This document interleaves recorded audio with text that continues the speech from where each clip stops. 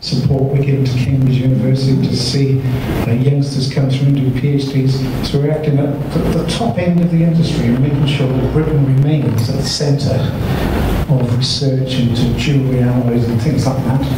And I actually see Jack's book as one of these very high-end, erudite, brilliant contributions to the top of understanding in our area. Now, I'd just like to explain a bit about Jack. I met him 18 years when I started here, and he was, at the time, I think, the chief executive of GMA. Formerly, he was part of the, he was the chief executive of the NAJ. That's what I said. Yeah, the NA, whatever they called it before NAG was in there, sorry.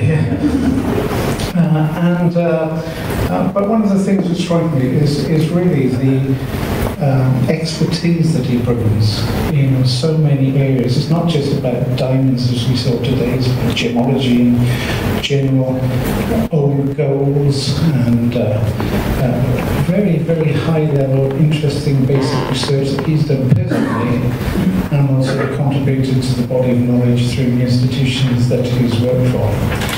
But the thing which really has me beat, really, and I'd like to think I can compete with him in certain areas, but he hasn't changed in the 18 years that I know him. He's still got a good head of hair, he's still the same colour, and he hasn't lost his sense of humour. Whereas myself, I've gone grey, I've become bitter and twisted and things like that. But I'm really pleased that we could work with Jack to offer this event this evening, and I hope you all buy his book and enjoy it, sort of thing. So I'm going to hand you now to Jack, who's promised he'll only be an hour and a half in addressing us. But and please take the stage and say a few words.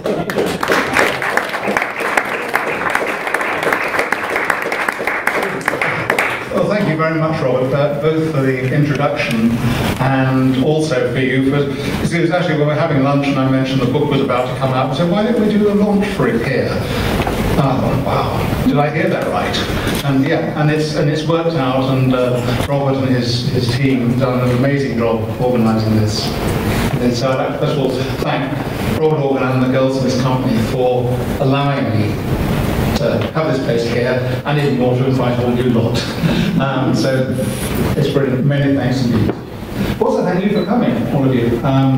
I know it's sort of an evening time. I mean, I haven't taken away from drinking time to be doing that, but it's a evening time, so I'm really grateful that you've actually put in time to come along here. And yeah, buy the book, wonderful, but that's not the soul of that. But in the corner, they think it is. It is to grow yourself to be some of you know each other, some of you will meet who you haven't seen for years, and some of you will make new friends, maybe even new enemies if you drink too much. So anyway, so first of all, thank everybody. And also I want to thank all the people who have helped with the book over the years. People that have provided photographs, provided information, access to things, point them in directions of obscure things, whether it's an obscure photograph or an archive mention or whatever. So thanks, and there are a few people in the room, I can't name everybody, but to thank everybody who's been helpful in producing the book. Now, Robert said I'd only speak for an hour and a half. That's not true. That actually leaves time for questions. But I'm just going to be a few minutes. And I thought I'd talk about the two main questions I get asked.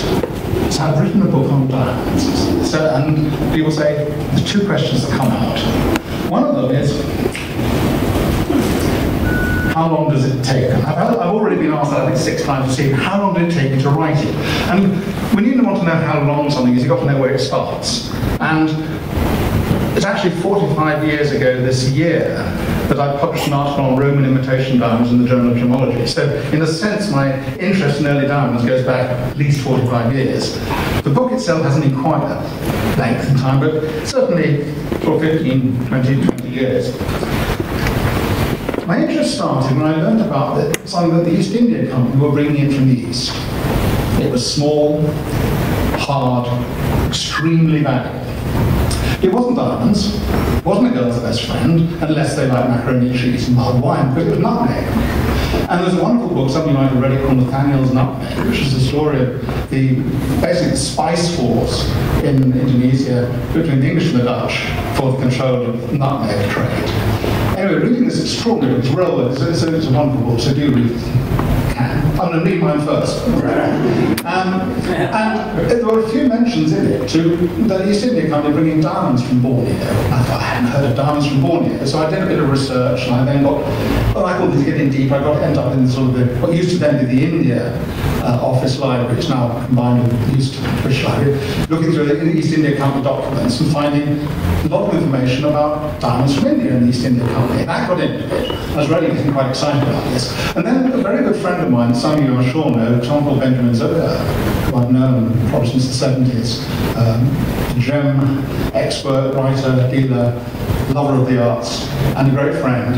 I was talking to him about this. He said, that's really funny, he said, because I've been doing some research on Yale.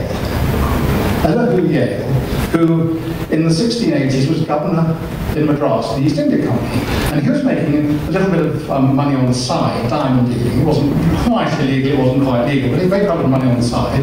And with these ill-gotten gains, or part of them, he actually endowed a university in America, which is now known as Yale University. I think they're not so sure, but I think anywhere on their website they mentioned it came from illicit diamond dealing. But anyway, that's anyway. So Benjamin was we thought, well, let's do a joint book on Yale and the history of the Indian diamond trade, and that's where we started. And we were sort of chugging along this line for a few years, and then he got more and more interested in Yale as an individual and Yale's own collection of art, which had quite an important art collection, which is quite well documented.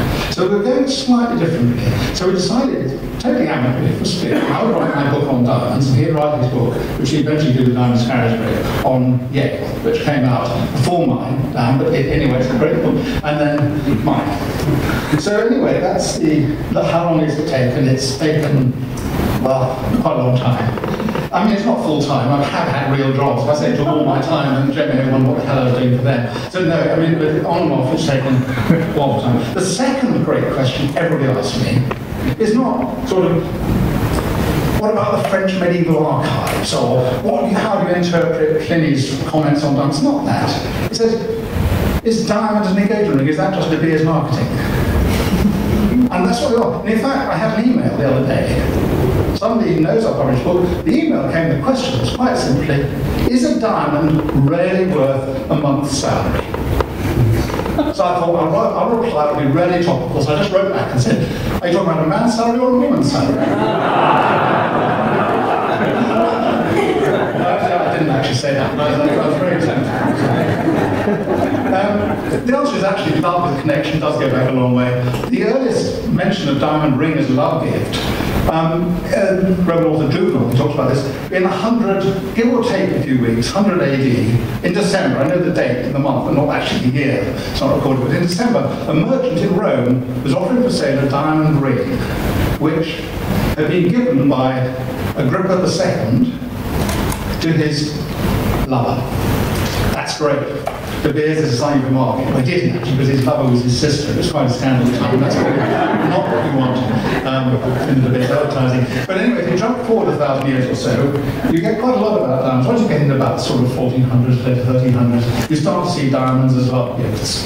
And most of these are Italian. You get these rings with inscriptions. They're quite charming inscriptions about love. But there again, we're in a British institution here, nice old one. We can say the earliest record I actually found of this was from a will of this. It's 1417. A woman died, and her will mentions her diamond ring, and inside was engraved, "I love you with all my heart."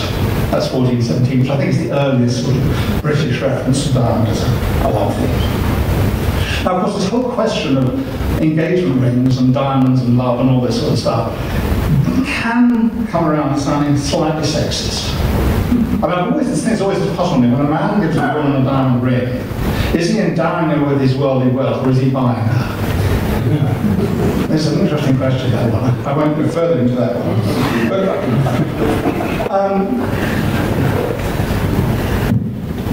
you all know this.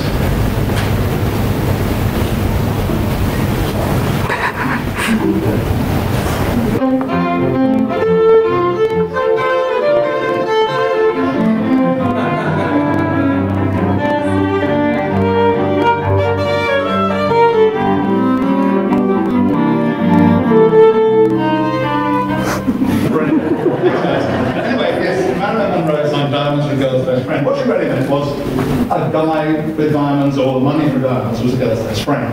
And this does have sort of slightly non-modern sexist terms to it. So I thought we should try and counterbalance this evening, as we have a mixed audience here. And it's quite an interesting story. Someone called William Hawkins, who was working for the East India Company in the 1600s, he went out to negotiate with Jahangir, trade for the East India Company. And from his writing, you get a huge amount of information about diamond trade at the time. But the interesting thing was, he arrived, this Englishman, court of Jahangir, great Mughal emperor, and the emperor was saying, you should have a wife. So he says, well, I'm not sure about this, I don't know exactly, wasn't there, but so basically, yes, I'll find you a woman. So if there's any way out of this one, so he says, I can't, because I can only marry a Christian. I think this is no problem, and produces this gorgeous Armenian girl who's Christian. William Hawkins agrees.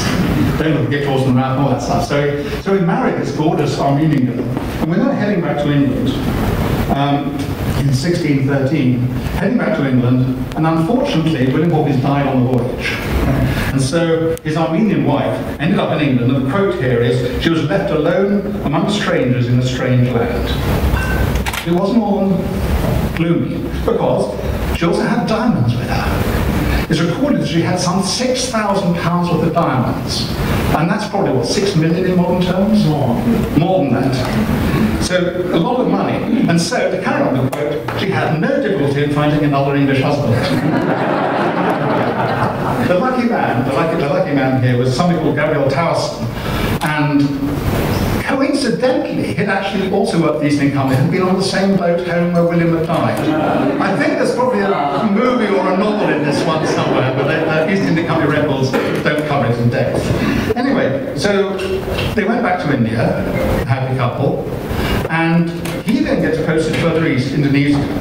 And he was one of the Englishmen killed in the massacre of Boyana in 1623 by the Dutch, brutal massacre, one of the most notorious events in the Nutmeg Wars. So we're actually back where we started with nutmeg.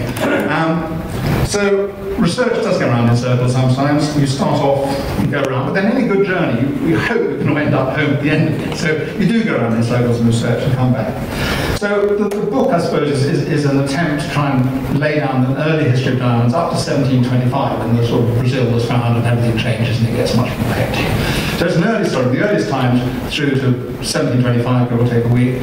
And I hope it will be a useful contribution to understanding of diamonds and their history, and understanding what the Roman author Pliny called the gem of kings, and 1,000 years later the Persian Al-Biruni said the king of gems. Thank you very much indeed.